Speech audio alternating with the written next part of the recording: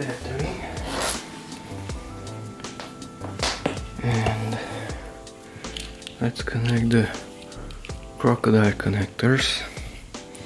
This is the positive. The plus goes there. That's the negative. Okay. Let's plug in for the first time that one. We have LEDs.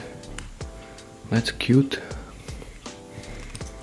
LEDs off, LEDs on. Okay, and let's see, up and down.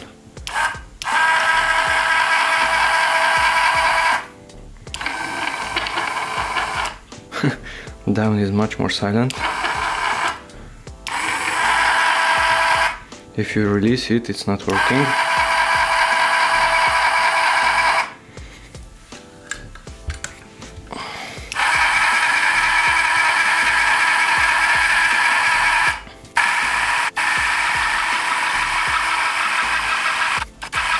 It's not too fast. You have to hold it. Let's see, will it stop when it reaches to the end or not? It's not getting hot, not yet. It's good as a flashlight. And it stopped. It's not working anymore. Now it's coming down. So it will automatically stop. It stops. Somewhere there is the maximum height. Let's measure it. 43 centimeters. Even a little bit more if you unscrew it.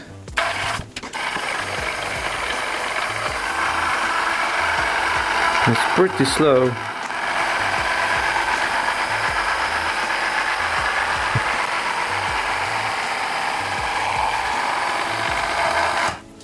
By the way, there is a switch there. That green thing on that one, and that turns it off. That's it. So it automatically stops at both ends. Lights are off. Not warm at all. Of course, there was no load on it. So it has two safety switches. This green one. And the other one is here on the base. That one. This central part is moving it, actuating it.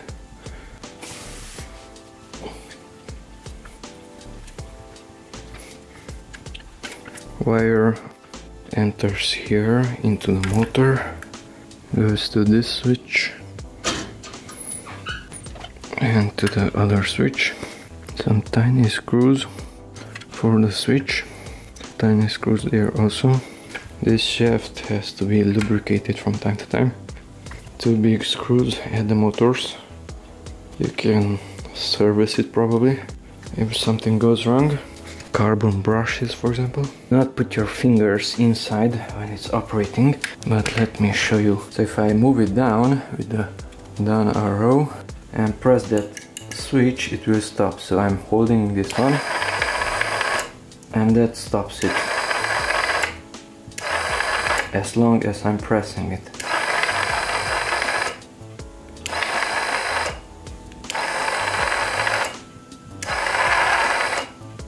Now let's try to stand on it. It must handle my weight.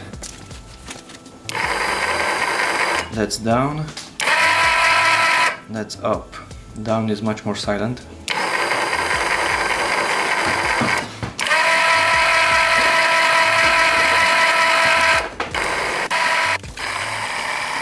Just stopping it makes it wiggle a little bit.